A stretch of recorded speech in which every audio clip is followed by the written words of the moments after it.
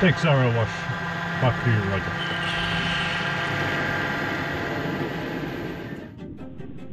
After all the dives that I've done, every time we go zooming to get to the bottom, you can see stuff whizzing past the window. I kept thinking to myself, one day we're going to have to stop and see what that is.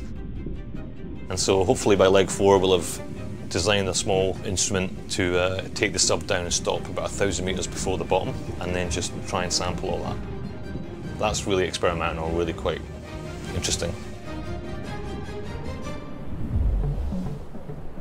So what we have here is a plankton net. This is Mark 1. As you can see, it's a bit of a bodged together on the ship job, which is normally where these devices start out.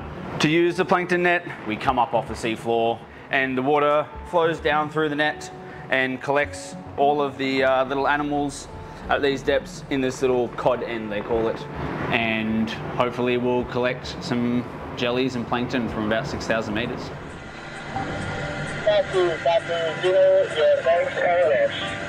Roger that, Dex Wash.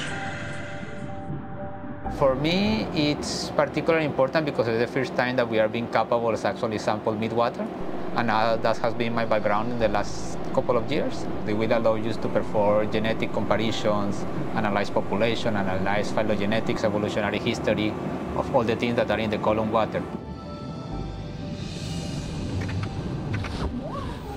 Most of the ecosystem is actually the midwater. It's the biggest ecosystem in the planet, and everybody tends to ignore it.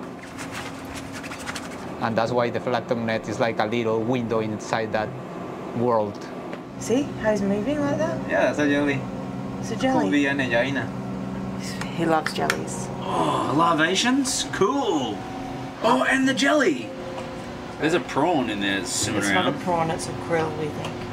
I just call all of them prawns. Yeah, I know, you call arthropods prawns, which is just absolutely ridiculous. There's a crab. So most of the research is doing up to the depths of maybe maximum 2,000, 3,000, 5,000 has been my deepest sample with an ROV. But with the help of the sub, we will be able to pick up samples from even deeper, like hadal zones, 8,000, 9,000 meters. And this will give you like a unique window to what is in the midwater in those environments.